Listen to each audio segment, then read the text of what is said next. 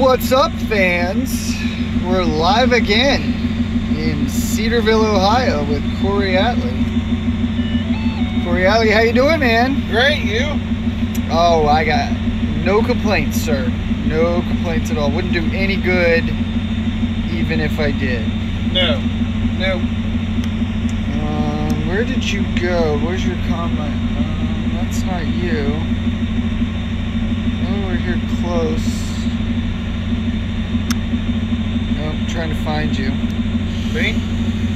Well, us. Okay, Trying to find us. We're in one of these combines. Welcome, guys. Welcome to a new field, not the intercropping field. What do we call this one, Cory? The farm name? Yeah, sure. We are here at Crother Farm. Crother Farm.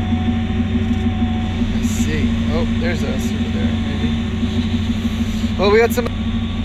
Thanks for watching. Oh, that's not... Drone batteries fully charged. Yes, action with Cory Atley. Very exciting. We got the yellow gold coming at you. Here? Oh, nice. All right. We got Eric Reed watching. What's up, Eric? Eric Reed.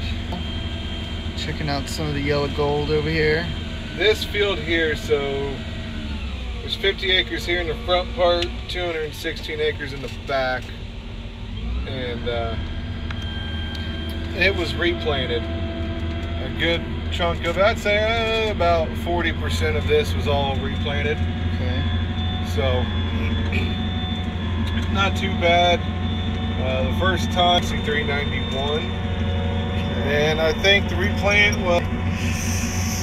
So, but it's looking pretty good. There's been this year. It's kind of been one of those things where it's been hit or miss on where we got the rains, late season, early season. You know, it all really depends. What we've been seeing is early season rains really haven't hurt the yields as bad as where we didn't get the late season rains. Yeah. So the playground's just really struggling this year. We just didn't get the late season rains that we really needed, but it's part of farming. You know, that's why it's kind of like gambling. It's definitely like gambling. Would you say there's a period or a stage that the corn is in that it needs the rain the most? Like if you had to pick a stage to guarantee rain in, would it be like V6? Would it be, when would it be? Well, I know we've had too